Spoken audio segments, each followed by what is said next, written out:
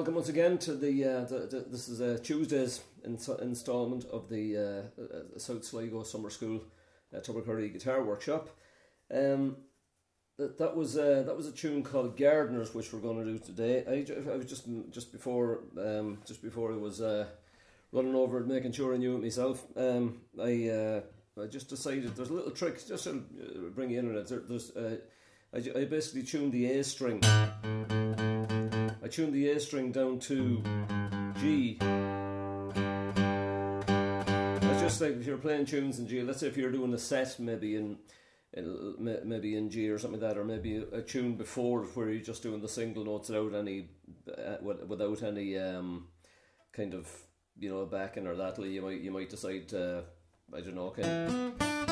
You might do something like say the collabo.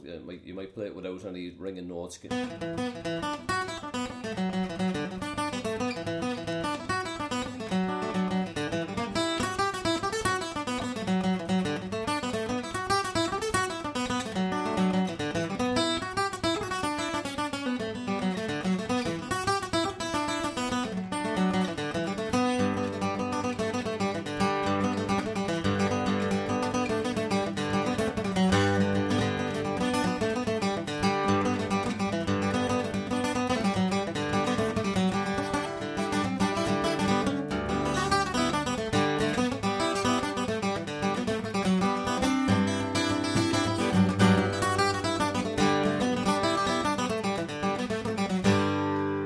Just an example of that you might. I just did that way too fast, but I was just going over it quickly there, just to give you an idea how you might use that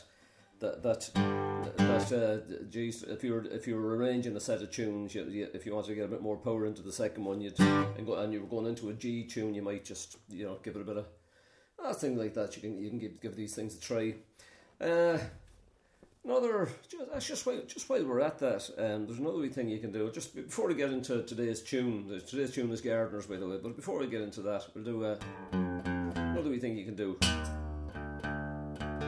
This is all kind of half ripped off from kind of Dick Gahan stuff. Dick Gahan did a lot of this kind of thing. I don't think he used this tune, but he did a thing years ago where he kind of did bagpipe tune, and where he did a lot of A strings, and he sort of took the same idea and took it to a D drone.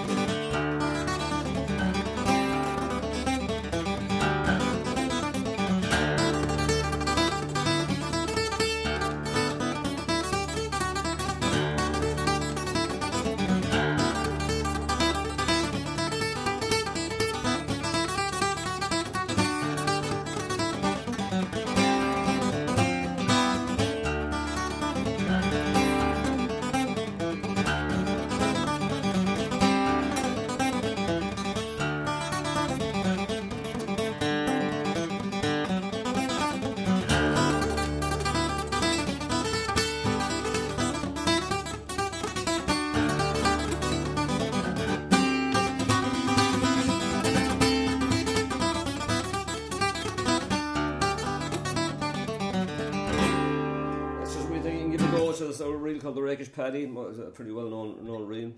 Might even do that at some point. Don't know whether I get a chance now, but I'll just go back to the normal tune anyways, just for the purpose of the lesson. Just thought you might as well get as much information as you can while you're here. But anyway, what I'll do is I'll play through. It's a tune called Gardiners. Gardiners.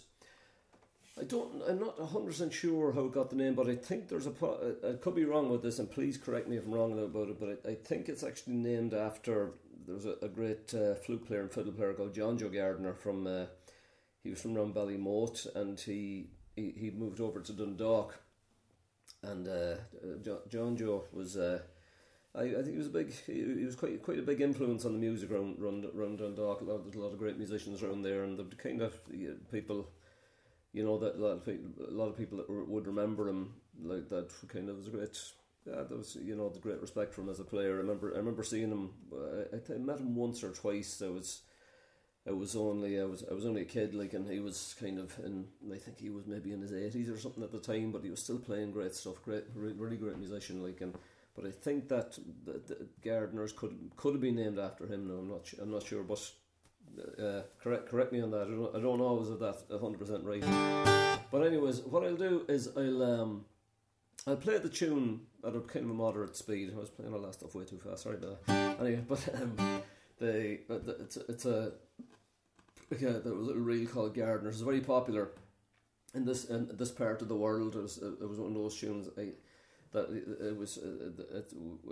usually would be kind of played after a tune called the Duke of Leinster. The Duke of Leinster is a great popular tune around these parts as well. But those two together, there would have been a favourite of the great Peter Horn. He would play those two together all the time. But anyways, I'll just go run over Gardiners for you. I'll play it up to speed, roughly up to speed, and then what I'll do is I'll put up some guitar tab, and I'll put the kind of broken down slow version of it just to and build it up from there anyway. But I'll just play it to give you an idea what it's like up to speed first.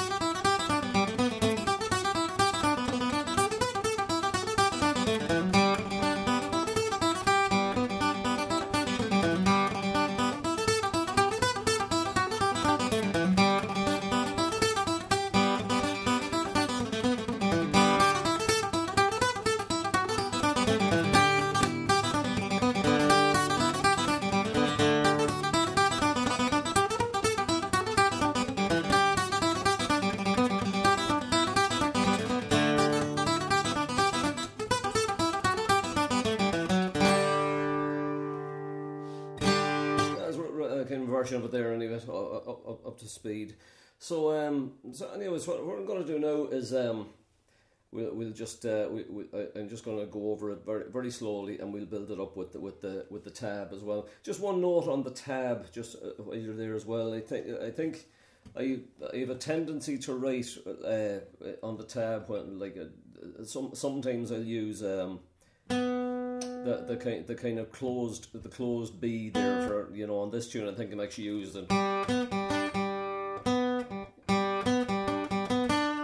that type of thing. But if you want to use an open, it's totally up to yourselves. Whatever. I think I've written it with a closed B, and there's one or two I'm using sometimes closed and sometimes open on the tab. But if you see me doing anything any different or anything like that, don't worry too much about it. Like, I'd say decide what's the most comfortable to yourself to play that note open or closed. So you see what flows best for you.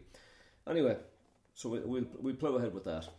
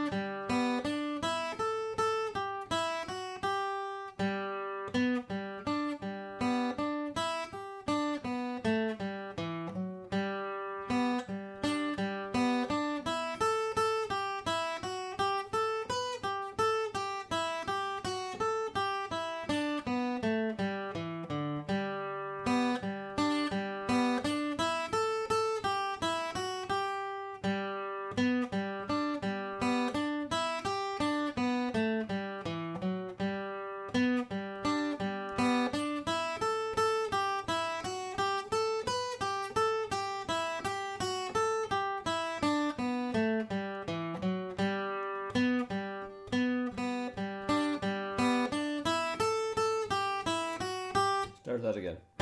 Sorry, my fault.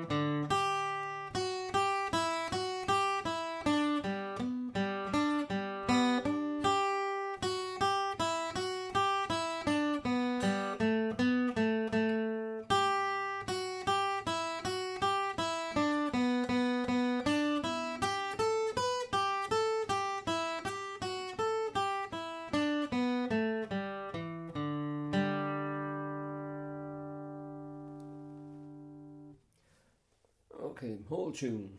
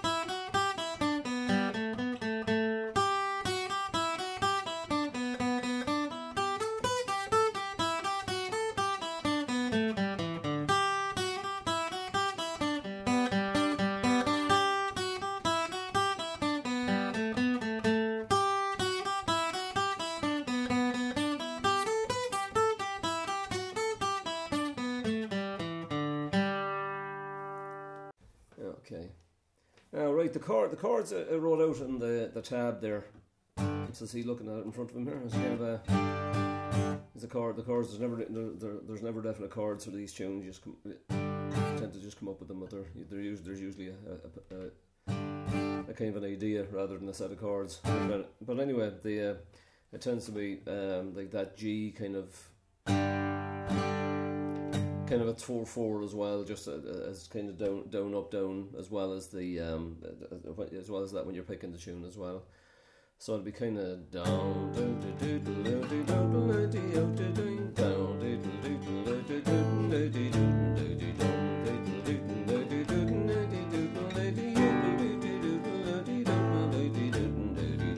First part.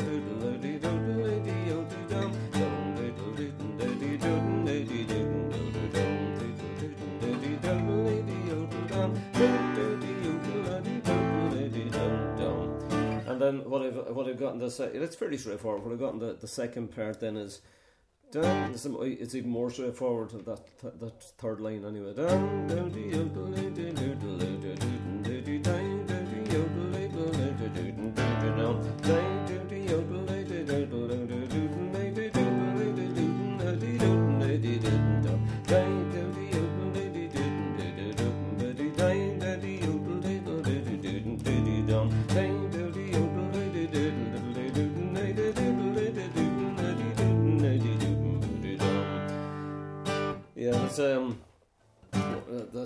I'm not the greatest lilter in the world, but you get the idea of the tune and how the chords react off it there.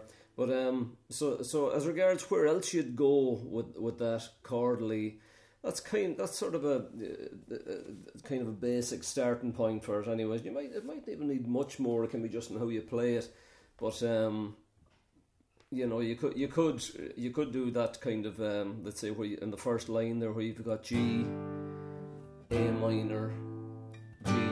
You could substitute that second G with the G over B, so you get a little, and you could actually substitute the A minor for C, which is kind of its relative major. And what happens there? You've got a kind of running up bass note, kind of down,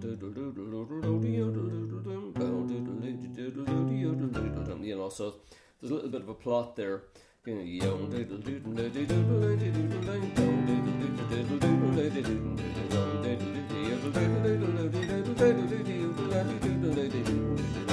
One idea there, kind of, and you could carry that right through. That'll work on the second part as well.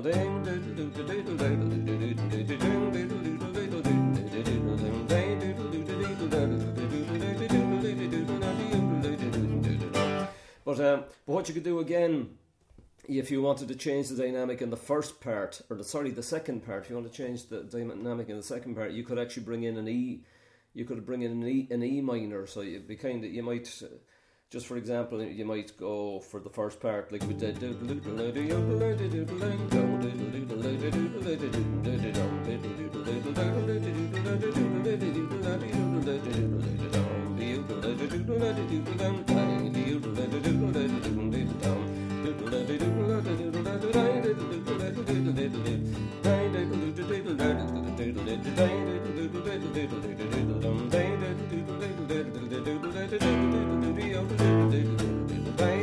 Or if you wanted to fill it more, you could you could over the first three bars of the second part, you could go C, G,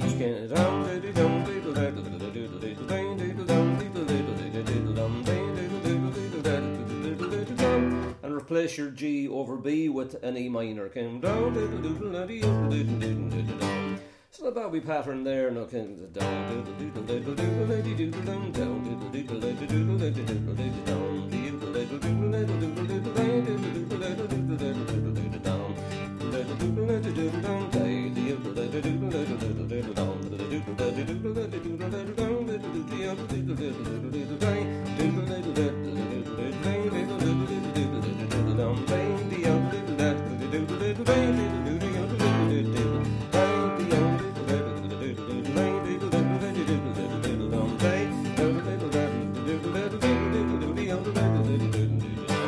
So that's kind of, there's kind of plenty going on there in terms of you know, back in the chord, and then you could, you know, just variants on that. You can use that for, you know,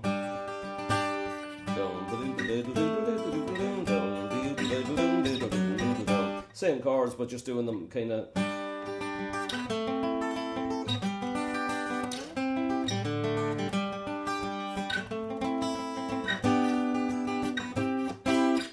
Back to it's like the same as I was talking yesterday. Like you've got G, let's say it's very strongly a G kind of rooted tune. That kind of, it's kind of that brightness about it, kind of. So you're kind of.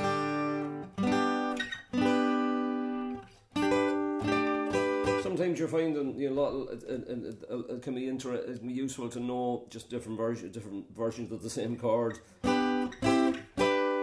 You know, because that can give you aerodynamic without pushing the tune too far out of its character. Sometimes, you know, but well, you know, you can experiment as well. Kind of that, but that's one of those tunes for me. It seems to kind of stay. It sort of seems to stay in the one kind of spot, really. You know, and as regards other ideas, the you know, like this basically. You know, I suppose you could do that if you decided to. That's not the only thing you do this more probably in a performance than in a session, because you don't know what tunes are coming up and you're having to retune and that kind of thing. But if you had something worked out in the performance, you could.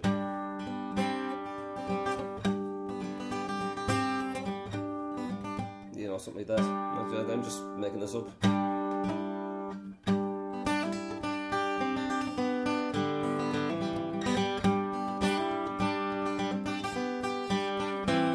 Kind of a variation there in the kind of Alec Finn, the style nearly.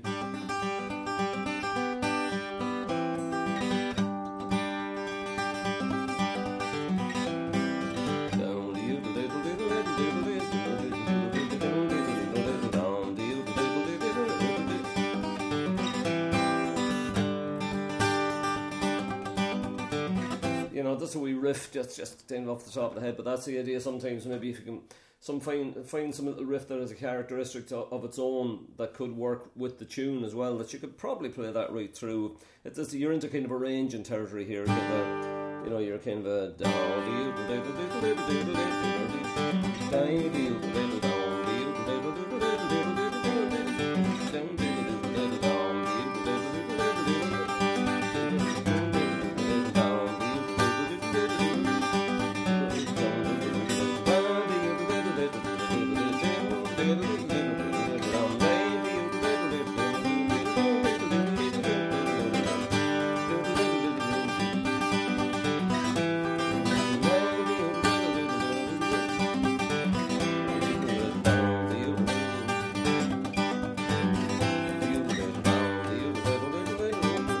kind of building up there, same riff.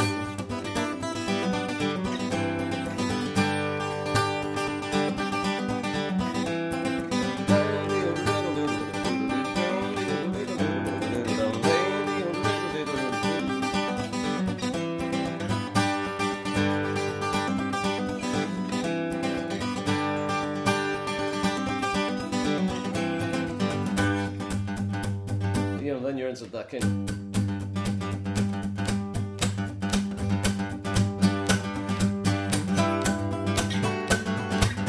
Syncopated thing there, you know, depends who you're playing with. Some like it depends, you know, it could work with some styles and not with others, but kind of it's like that. Kind of thing you do, kind of.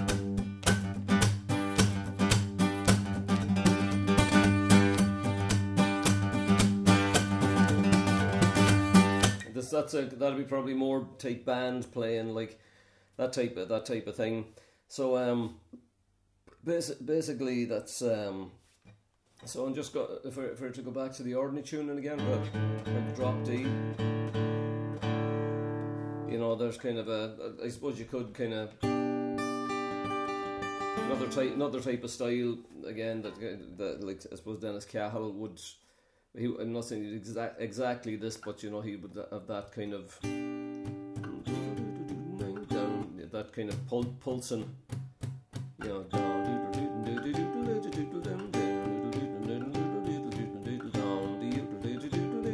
two chords, only a bass note change, and he was like Dennis be a bit of a master with that kind of thing of finding just something like that.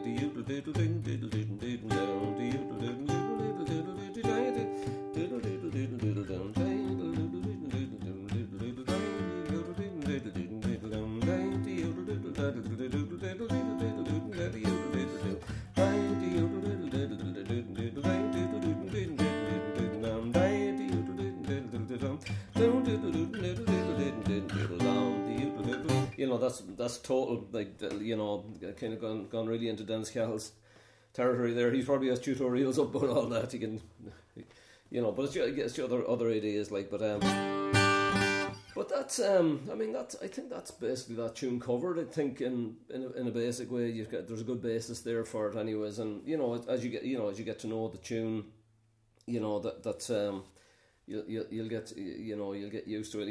Even with playing it, there's kind of you know, what I tend to do a lot, instead of going, it's a kind of nice.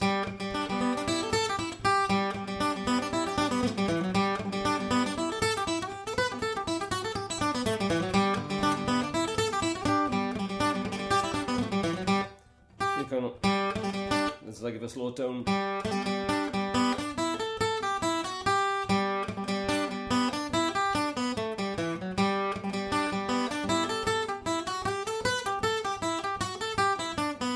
There's a wee thing. So if you know.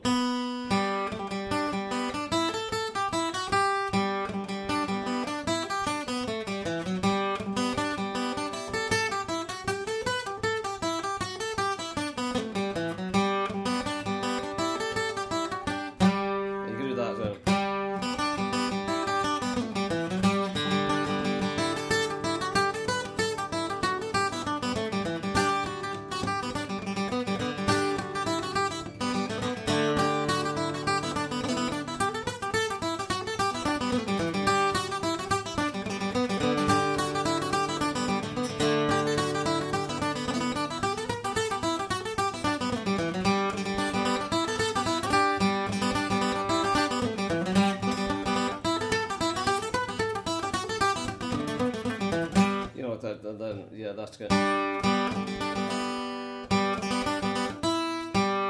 That's like it.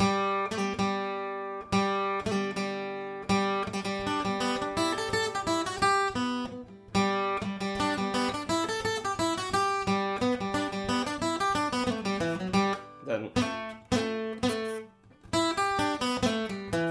you know, these things, you don't have to put them in every time, and kind of you know, and then there's wee variations. Then just when you get to know the tune, you'll be able to comfortably move out maybe a little bit, kind of. You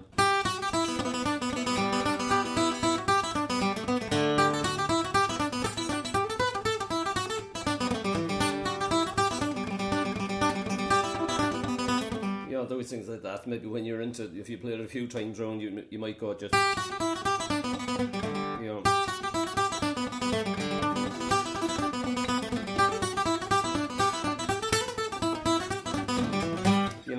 It's got that again. These are just ideas. I have them only half worked out in ways, but anyways, that's there. I think there's loads to mess around with there on that tune anyway. So I think we'll leave it we'll leave it there for today anyways. And thanks very much for tuning in. I very much appreciate it. Again, this video will be still there. You can look back on it. You know, if there's anything you're not too sure of, and don't be afraid to put any questions in the comment section if you want to as well. And Shane McGowan will be doing the class tomorrow and Thursday. So Shane has a whole different batch of ideas. Once, as I said before, a great player, great teacher. And anyways, sure. Look, thanks for listening, and take care of yourselves. And we'll see you on Friday. I'll be doing my next class. I think that'll be probably the last one of the week, I think. Anyway, take care of yourself, and thanks very much.